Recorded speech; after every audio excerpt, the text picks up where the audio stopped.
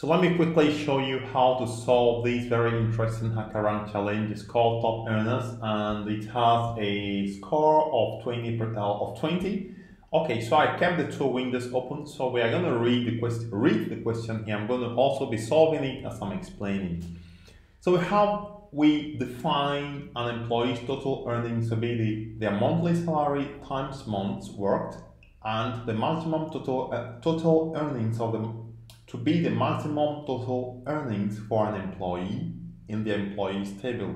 Write a query to find the maximum total earnings of all the employees as well as the total number of employees who have maximum total earnings. Then print the two values as a space separated integer. So the best thing to do to approach a problem like this is to break it down into chunks. So we want to first find the maximum total earnings in the table. So if you scroll down here, you see the total earnings is month times salary. So we want to find the maximum of this total earnings. So you get it like this: select max months times salary from employees. All right, so this is the maximum total earnings, and now we want to find which employees earn this amount. All right, so it means we have to modify our query. Okay, and again, let's just find the maximum total earnings for all employees. So permit me to take this to the clipboard.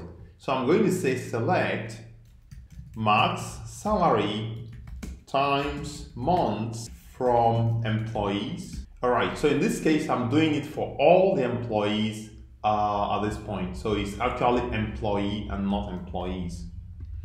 So now I want to find out the count of how many employees.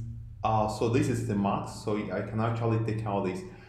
We want to find out how many employees that have their total earnings equal to the maximum total earnings. So permit me to run it one more time.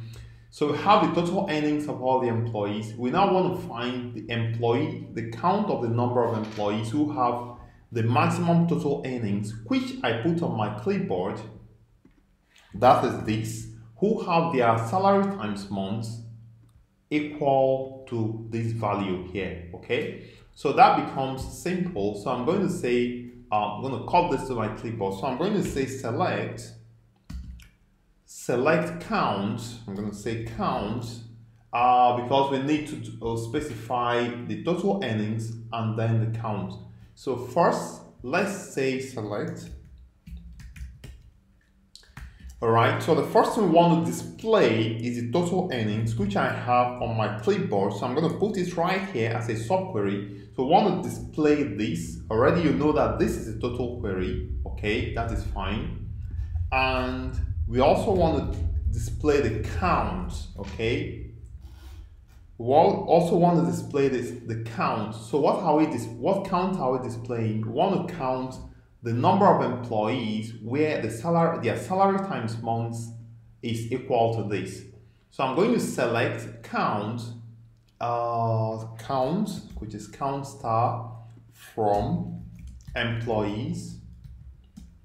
This time I'm going to say, permit me to just take out this.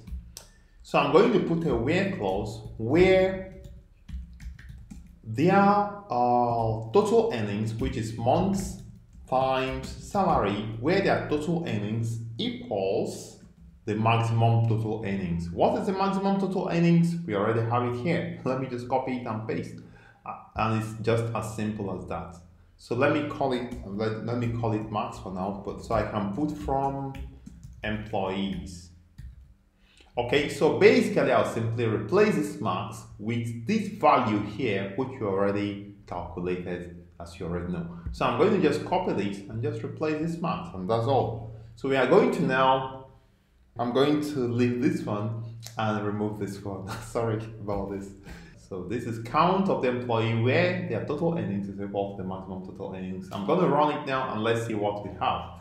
And it worked, so you can see it worked. I'm going to submit the code now.